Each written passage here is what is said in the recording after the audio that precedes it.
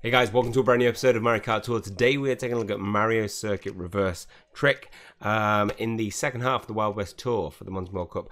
Hopefully giving you guys a good idea of how to maintain combo throughout. I have got a non-stop combo for this and how to take advantage of all the obstacles and coins on this level to rack up those high scores. Right, so first of all, obviously we're going to talk through Driver Kart Glider setup. We have a fair few high-end options, 7 possible choices, with Peachette probably be the one most of us will have, being that it's so common in terms of sorry, it seems that it came so early, it's not a newly acquirable driver. I think it's day one, and we've got a bunch of other guys who are probably harder to get. For me personally, I don't have Builder Mario, who comes with Hammer, a good special skill. Mario Swimwear, which comes to Dash Ring, a very good special skill.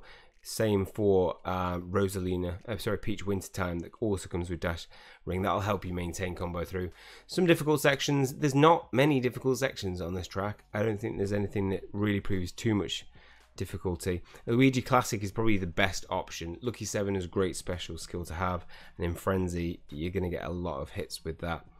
You have Luigi Penguin with Ice Flower, and probably the same level is Mario Santa with Fire Flower.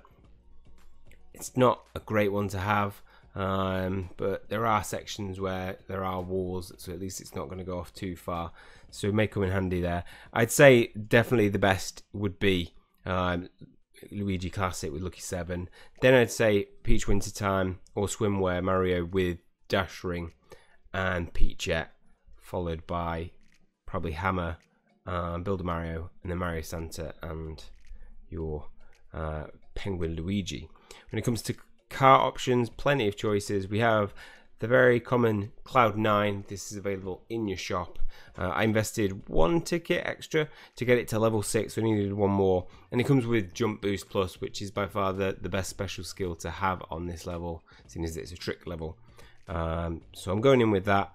You do have plenty of other high-end options. Look, we've got a whole 7 karts that are high-end for choice. So we'll be covered on this track. I hope most people will be. We have Happy Ride, which was the one that was available for purchase, which I bought 3 just in case I ever needed it. Mini Turbo Plus, it's a good special skill to have, but it's not high enough level to beat the level 6 Cloud 9. I do have Bumblebee or Queen Bee V, no Queen Bee, not the V version, at level 4 with Dash Panel Plus, but Dash Panel's not as good a special skill to have. We've got plenty of other options. I definitely say Jump Boost Plus is the best special skill that you want to go for, and then Mini Turbo Plus. Other than that, there's not many other great ones. Jump Boost Plus with Gilded Prancer. Kart does come with Mini Turbo Plus. Then when it comes to glider options, we have plenty of choices again. 7 high ends and 1 super. The super is the less common Oil Paper Umbrella, which are almost at level 4 there with Red Shell Plus, but I'll definitely be going in with Purple Oil Paper Umbrella. It's got to be the best with Mushroom Plus.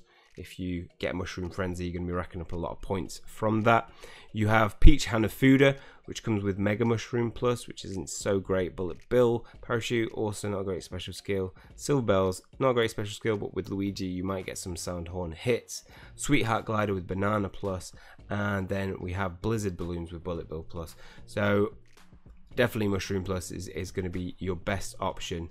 After that, I'd probably say Banana Plus and Red Shell Plus, with Super Horn Plus only really if you've got Luigi Classic. So let's get into these 2 runs. What, Monty? Oh yeah, I thought I was looking at a different track there, but no. Yeah, so I've got 2 runs. There's my non-stop combo. This, I think it's full frenzy-less. I did a good run which racked up a really high score, a nice 2 coin frenzies there. But I wanted to do, okay, it looks like we get 1 mushroom frenzy in the no frenzy-less run. It's not frenzy-less. So let's take a look at this. But yeah, I did a lap without it being frenzies because I wanted to show you how to take every single section. So I'll take this at half speed, then we'll look at the next one at normal speed. Right, straight from the off, you can get from here to the first jump boost if you want, or you can get in a little mini turbo, which is what I like to do before, because you don't really lose anything. You'll get the jump boost after this, which means you can start turning to build up your mini turbo without losing much. Then go make sure you go up the side to get that jump boost. Coming off here, you can opt to go to the up to the left there, but I choose to go in the inside lane just so I get hits with my mega mushroom, and it saves us there. From through here, you can just pure turn right and hold it down as long as you like, because that coin will help maintain your combo. Then you can release to get to here. From this dash panel, you shouldn't have any difficulty getting to here, but you can get a little mini turbo in there if you need to. I think I just don't get one in. You can get one in there as well, or release it there at least. Coming from here, you want to just pull up and start turning to the right. Now this section, you want to be taking this at a nice angle, getting this as soon as possible, so far right of that ramp, and then you go to the far left of that ramp, just to make sure that you get the jump boost, because sometimes you can overshoot it. Be wary of using a mushroom there, because that can mean that you overshoot it as well. So between these two dash panels, it's a mini turbo plus to connect. Here you can get a mini turbo, then slide to the right, get another mini turbo in fairly easy, lining you up for here, where you want to try and stay as close to this middle line to make sure that you get all these jump boosts and set yourself up for getting one of those coins. But sometimes it can be a little bit difficult if you're carrying a lot of speed going into them. Through here, holding my drift after that jump boost. Remember, you get a little bit of extra time from that jump boost. Then turning again. You can get 2 mini turbos in there, and then take the ramp.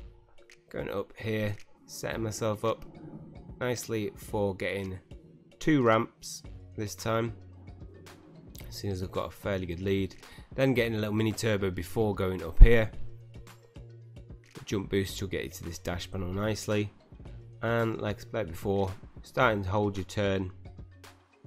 Get hit in the back again, green shell protecting us. Release your mini turbo to get to this dash panel.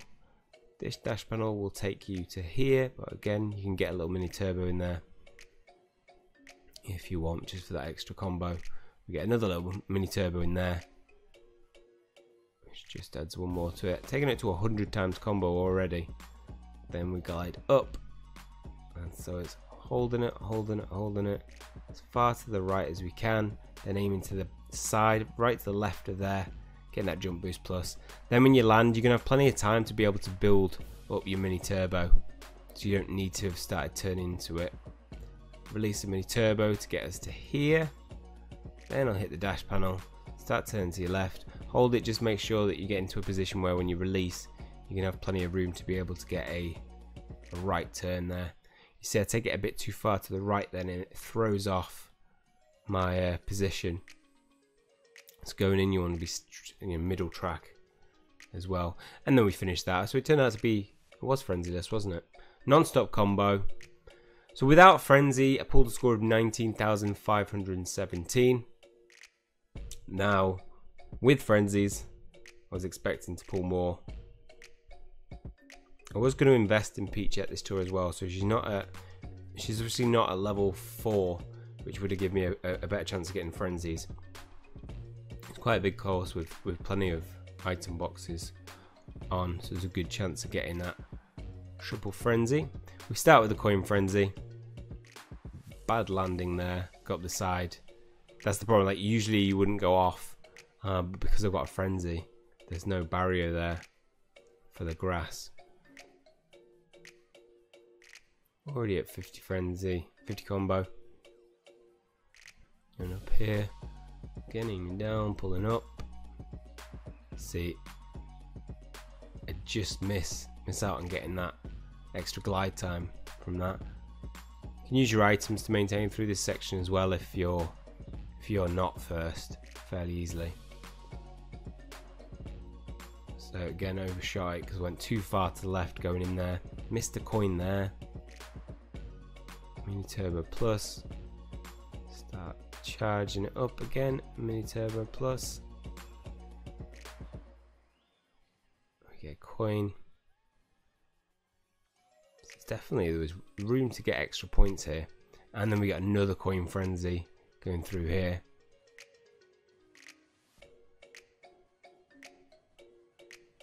Racking up loads of extra points with that.